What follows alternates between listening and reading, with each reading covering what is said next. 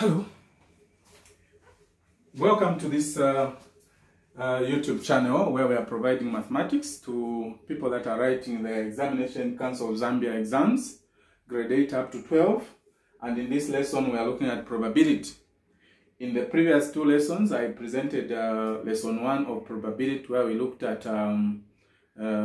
simple probabilities. In the second one I looked at compound events involving tree diagram.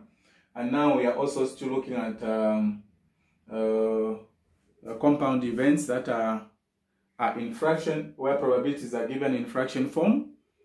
But then you can solve such a question using either a tree diagram or even without a tree diagram. You must still be able to get the same answer. So I'm going to try to examine both ways, and then whichever you're more comfortable with, that is what you're going to go with. So please remain here and make sure you subscribe to the channel so that all the videos that we upload, you're there to make sure that you watch them in order to prepare yourself for the exams adequately. So let us look at this exam. The probabilities of Juliet passing mathematics and the biology examinations are 1/3 and 3/4 respectively. What is the probability of her passing both subjects? Now, if you remember in the first lesson of probability, I even gave a direct example where we're looking at, for instance, if we look at mathematics, let's look at mathematics, okay? Let's look at mathematics. The probability of passing, okay? The probability of passing is what? 1/3. What is the probability of failing mathematics? The probability of failing mathematics, you need to subtract this probability of passing from 1, because we are saying these two events, that of failing and the other one of passing, when we add them, they should give us 1. So when you subtract this one from 1, you are going to get 2/3. So the probability of one person passing, okay? Because these two events can't occur at the same place. You have either to pass or fail. It's the same paper, you can't do both, okay? If one occurs, the other one will not occur. So that is it for mathematics, okay? Then for biology, passing, the probability of passing is what? It's 3/4. Then the probability of failing, for biology is what? 1/, the same thing. I hope you are following. I've written down the probabilities that are involved here, okay? Then now we need to look at how do we go about solving these questions. So I have said, in an event where you do not need to, okay, let me start with allow me to get rid of this part. I'm sure I've gotten the information that we needed, okay?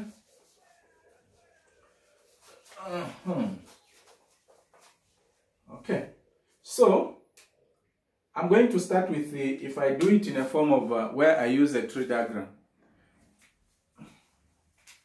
I'm going to put it that this is for mathematics. This part is for mathematics. So the probability that this is mathematics, take note. So the probability that this person is going to pass mathematics and failing mathematics, the probability of passing mathematics is 1/3. And then the probability of passing passing is 1/3. Failing is 2/3. Okay? This is for mathematics. Now, for biology, I want to bring for biology here. So, for biology, the second one is biology. So the probability that this person will pass biology is, what do we have? 3 over 4, or failing biology, take note, is 1 over 4. And this also has to come here. The same thing for biology, okay? The same thing for biology. We have 3 over 4 and 1 over. So biology failing, biology passing. The second ones are for biology. It's also possible if you want, you can start with biology, then mathematics comes second. Now, the first one is mathematics, the second one is what? It's biology. So what do we have here on the first one? Here we have mathematics, and then we have biology. That is how I'm going to put my probabilities. Please take note. The first one is always mathematics, then the second one is biology. This is mathematics, then biology. So for the first one here, we are told that both of them, for the first one, this is where she passed both subjects. Then the second one is where she's going to pass mathematics and fail biology. This is pass mathematics. The first one is mathematics, the second one is then this is where she's going to fail mathematics and pass biology. Then this is where she's going to fail both subjects. Okay? That is in form of a tree diagram. I thought I should present it like this. Now, take note. FF, it means she failed both subjects. Pass, it means she passed both subjects. FP, it means she failed mathematics and passed what? Biology. PF, it means she passed mathematics and failed biology. I've told you that the first one is for mathematics, the second one is for biology. So here it means she passed both. Here it means she passed mathematics and failed. These are the initials for our ruling party. Then we have FP, which means she failed mathematics and passed that issue. So now we can answer the questions that follow. Like this, the chances of making a mistake, even when they have not requested you to use a tree diagram, if you are conversant with it, it's quite helpful because it reduces the possibilities of you making mistakes. So now we say the probability of her passing both subjects. Okay, so we're going now to answer there. The probability of her passing both what? Subjects. So meaning the probability of passing both subjects, the probability of P and P, which is 1 over 3 multiplied by 3 over 4. What do we get? If you want, we can simplify this to be 1 over 4, which is going to be 3 over 12, and it will still reduce to 1 over 4. So that is what we are going to get for the first one. Are we together? That is what we are going to get for the first one. So, then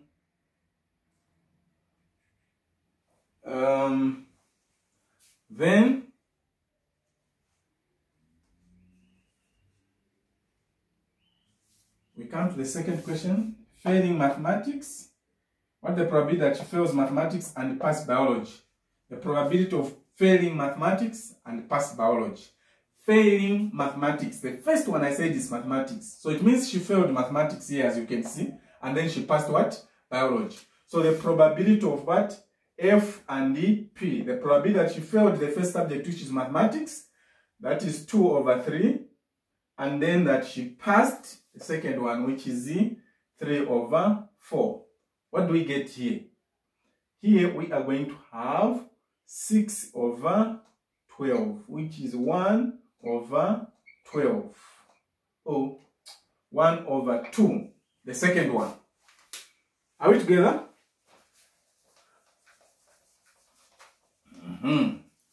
Then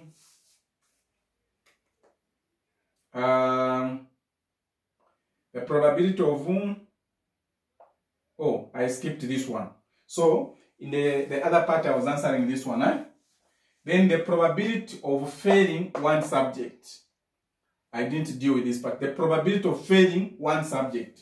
The probability of failing one subject, and that subject has not been specified. So, where we have a fail, the probability that she failed one subject. And then it means she failed one and passed the other. The probability that she failed one subject. So it is going to be the probability of that she passed one and failed, she passed mathematics and failed biology, or she failed mathematics and passed biology. So that is what we are going to look at here. The probability that she failed one subject. It's the same as the probability that she passed one subject. Okay? So we are going to say here, we have 1 over 3 multiplied by 1 over 4 plus the probability that she failed, mathematics and passed, okay? This is going to give us 1 over 12 plus 6 over 12. We get 7 over 12 for this one. 7 over 12 is our answer. 7 over 12 is our answer here. 7 over 12 is our answer. Okay. Then find the probability that she passed at least one subject. The probability that she passed at least one subject. She passed at least the minimum. She passed one subject. So it could be that she passed mathematics and failed biology. Or she failed biology. Or she failed mathematics. The probability that she could have failed mathematics and passed biology. Or she passed mathematics or failed biology. Or she passed both. So the probability that we are looking at here, we are looking at the probabilities where she passed at least one subject. So this one, and that one. These three do qualify. At least one subject. So it's one or more. So these do qualify. This one, where she failed both, no. Because we are saying at least she should have passed one. So there are there are 2 ways in which we can solve this question. There are 2 ways in which we can solve this question. There are 2 ways in which we can solve this question. Okay? There are 2 ways in which we can solve this question. One is where we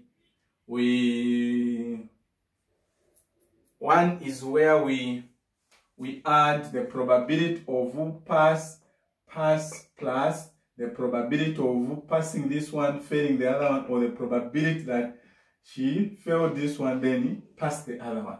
Where you add this one, and this one. This is one way. The other one, since when we add these 4 probabilities, they should give us 1. Now, since we do not want this one, we can also say 1 minus the probability of what? Failing and failing. What we are going to get here is the same answer as what we are going to get here. So you can confirm this one. I'm going to go with this one. So we have 1 minus FF. It is this one where we have you multiply 2 multiplied by 1, what you get? You get 2. 3 multiplied by 4, you get 12. So you subtract now. You subtract 12. This is 12 minus 2. This is 12 minus 2. What are you going to get?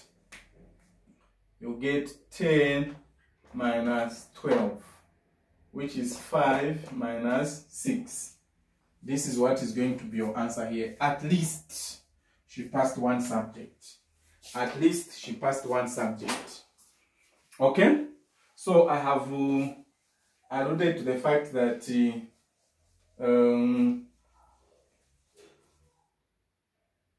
at least means 1 or greater. So we are looking at that passing one subject was compulsory. Was a must in this case. Was a must in this case. So what if we have, are we able to see? Let me look at the. So what if we have a case where we are looking at, by the way, after I've presented this one, I want you to do this question, but I will still be able to continue talking about what I want to talk about. This question, it's the same as, should be able to do this question here. This question that talks about probability, question B. You see, it involved the fractions and it gave, I'm sure it's the same as what I've talked about here. Okay? This is the 2020. Okay, so I'm continuing to... So, if we have, I'll go back to, if the probability that, just an example, if the probability that Juliet is going to be absent from school is 1/4. If the probability that Juliet is going to be absent from school, please pay attention to this question, is 1/4. What is the probability that she's going to be absent in the next 2 days? Okay, what is the probability that she's going to be absent in the next 2 days? So if we are looking at it in that case, please pay attention. I'm talking about if you want to use a tree diagram, for instance. The first one will be 1 for being absent. Then for being present, it will be 3/4. And even for the second day, maintain these same fractions. You see, it will still be 1/4 for being absent, and then for being present, it will still be 3/. Then here it will still be 1/4, and then here it will still be 3/. The fraction will still remain the same. You've been given, there is nothing like, if you look at those other things we were looking at, without replacement, they were reducing. So don't do that. In this case, when you are given probabilities in fraction form, you rewrite them the way they are. Okay? You write them the way they are. So, find the probabilities. After you've done this now, they'll ask you, find the probability that she was absent for 2 days. I mean, she was absent for both days. On both days, you're going to have AA, meaning she was absent on both days. Or maybe she was absent on one of the days. So you're going to have this and this one. But my emphasis is on how do you present fractions on a tree diagram. I think that is my emphasis on this question. Okay? That is my emphasis on this question. So I want you to see how you can present whether a fraction is on 2 different individuals or it is on 1 person, but then the events has to reoccur on 2 or 3 days. So you have to go on with that. Even if we are talking about 3 days, we are going to add another day here, but the same fractions. We maintain the same fractions. Okay? That is basically what we are talking about. That's basically what we're talking about. I've got other questions that I can give you to do. Where is this question? Okay. Question 11. A coin is biased so that the probability of a head, you get what that means. It's biased. Okay? It's biased so that the probability of getting a head is 3/4. So it means it's no longer, it's biased. It's not fair, like it's 50-50. So you need to go with that. So for the head, it will be that. For the tail, it will be 1/4. Then you have to repeat that process for like 3 times, because we're talking about it being, then there is also question 18 here, and question 20, question 18 and question 20. Okay, this book, if you have it, it has a lot of questions on probability. Okay, there's a lot of questions on probability. Okay, so you can do a lot of these things for now. These are the questions that I thought I could give you on this part that deals with fractions. And thank you very much for